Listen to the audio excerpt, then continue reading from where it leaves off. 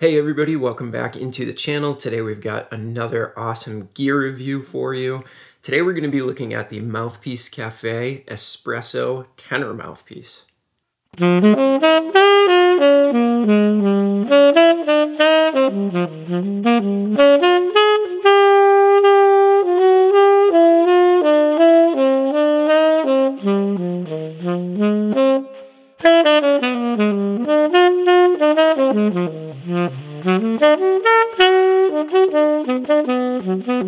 So I've had this mouthpiece for a number of years, played it in a lot of different situations, so I think I can tell you the pros and cons of this mouthpiece pretty faithfully. So let's start by talking about this company, Mouthpiece Cafe. This is a very, very small sort of boutique mouthpiece company. So the two main mouthpiece makers slash refacers that started this company are the great Brian Powell and Eric Greifenhagen. And Eric, I'm super sorry for butchering your name. I've been trying to figure it out all day, and that's the best I got. But you may recognize these two names. These two are at the top of the mouthpiece refacing and custom work game when it comes to getting work done on mouthpieces. Countless professional musicians are playing on pieces that have been worked on by these two. So that right there is a vote of confidence in my mind right off the bat. Both of these craftsmen are disciples of the great Ralph Morgan. So there's another name that you know is quality. A little bit more about this company. They do have a lot of different models ranging from slant copies to pieces like the Primo and the House Blend, as well as the Espresso. I think you're starting to see a little bit of a theme here, and it has to do with coffee. So there's a little bit of background from the company who's producing these mouthpieces. Now let's get into the actual mouthpiece. So this mouthpiece is meant to copy the short shank Selmer Soloist that was made famous by so many musicians. Probably the most famous and well-known is Joe Henderson, but you've got people like Gary Campbell and Eddie Harris and Rich Perry that all play that vintage Selmer Soloist style mouthpiece. So if you're a fan of any of those musicians who are so amazing, I'm like one of the biggest Joe Henderson fans in the world. That was one of the reasons that I bought this mouthpiece. It has a lot of the same characteristics of those vintage mouthpieces, but it comes with a few advantages that we'll talk about later. So let me tell you about my particular setup with this mouthpiece as I'm going to be interspersing some of myself playing throughout. You'll know exactly what I'm playing on. So I've obviously got the Espresso mouthpiece. It's in a 7-star tip opening, which on their website is listed as 105 as the exact measurement of the opening. Pretty middle of the road. I've got my old Rico H ligature that I'm going to be playing on a Boston Sax Shop 3 reed, and I'm playing on an Ishimori Woodstone tenor saxophone.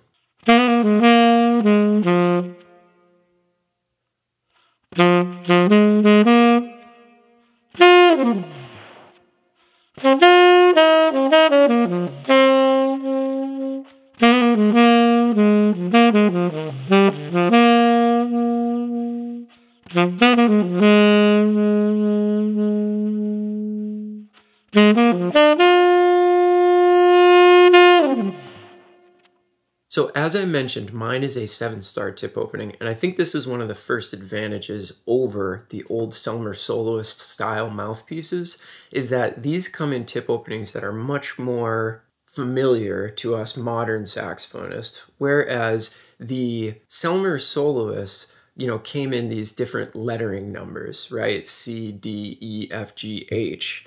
These are put into terms that most of us understand, like a number followed by either a star or some other marking. And that seems to be the system that most mouthpiece manufacturers use, is the number system. So that makes it a little bit easier, rather than digging through a bunch of these listings for these vintage mouthpieces and not really understanding what the tip opening is. Now, something else that happens when you buy a vintage mouthpiece is that you may want to have it opened up a little bit. Like say, for instance, if you find a C model of the vintage Selmer Soloist, most likely, for most situations that people are playing in jazz-wise, you're going to have that opened up. This one comes with a common jazz tip opening already, so you could play it right out of the box. You do not have to worry about sending it out to be refaced. That also saves you a lot of money. So let's talk about the geometry of this mouthpiece a little bit.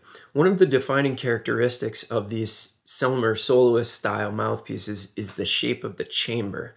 They have kind of this cool oval, almost square kind of chamber. And what that's going to do is that's going to bounce the air around in the mouthpiece a little bit more. In my mind, it creates a little bit of a more complex, deep tenor sound rather than when you have that straight shot. Now, there are advantages to that sort of straight shot round chamber. One is that you can get a little bit more projection, and that's something we're going to talk about with this piece, is that it's not the best if you have to blast.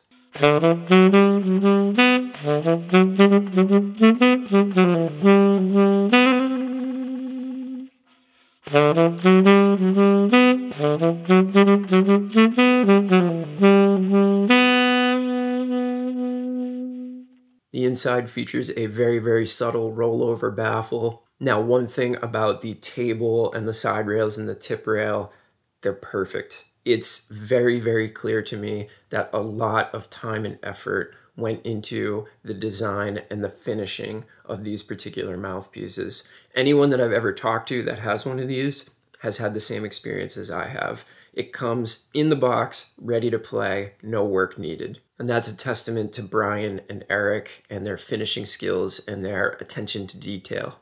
Now you can see on the end of the mouthpiece, very reminiscent of that vintage Selmer Soloist. The Selmer Soloist had this nice kind of scroll design, and they just put 2 rings on this, but it looks a heck of a lot like one of those Soloist mouthpieces, which makes a lot of sense. So let's talk about how the geometry of the mouthpiece informs what I would use to describe the sound. So I would describe the sound from this mouthpiece as very, very dark and complex, some words that I used already. So if you're somebody that plays in a lot of situations where you don't have to push very hard, this mouthpiece is going to be a dream for you. I find that my low dynamic, my soft dynamic playing is just fantastic with this mouthpiece. I barely even have to try, and I get this nice, beautiful, warm, deep sound from this.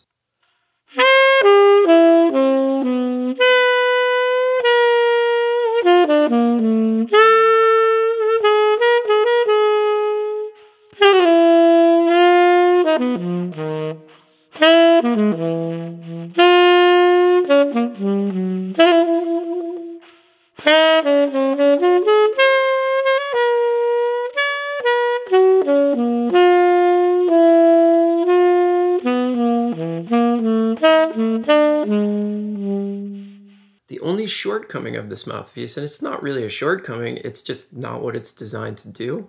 You guys know, if you watch my videos, I play in a lot of situations where I have to project over a large ensemble, and I don't always have sound reinforcement to help me with that, which is why this is not my main mouthpiece. It just won't work in enough situations for me to use it, more than 75% of the time. But if I'm playing a small jazz club or I'm playing in a restaurant, this is my go-to mouthpiece. Even if I'm playing on a larger stage, but I know that I'm going to have awesome professional sound reinforcement, I'll go with this. And another thing that I've noticed, and this is probably because I was trying to push it too hard, is that my intonation goes very, very sharp. And I think you could get rid of that if you were playing in a more controlled way. But that's one of the reasons that I moved away from this for a lot of different situations, is that as I pushed harder, the pitch went up and up and up and up. So I don't know if that'll be the same for you. I'm just speaking from my own experience that this mouthpiece tends to go really sharp on me when I start pushing at all. And again, that's probably just me and my shortcomings as a saxophonist.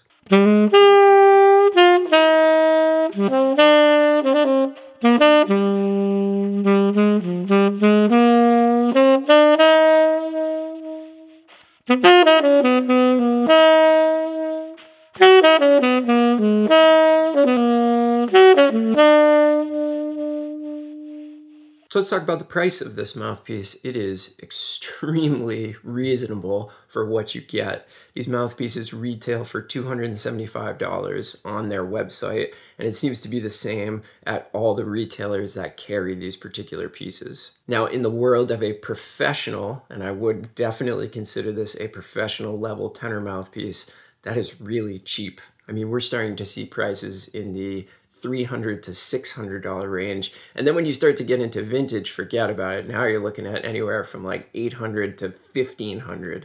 So extremely reasonably priced, especially if you think about the quality that you're getting for that price. Now, if you compare that to a vintage soloist, you're looking at anywhere from like $250 to $400 just for the vintage mouthpiece alone.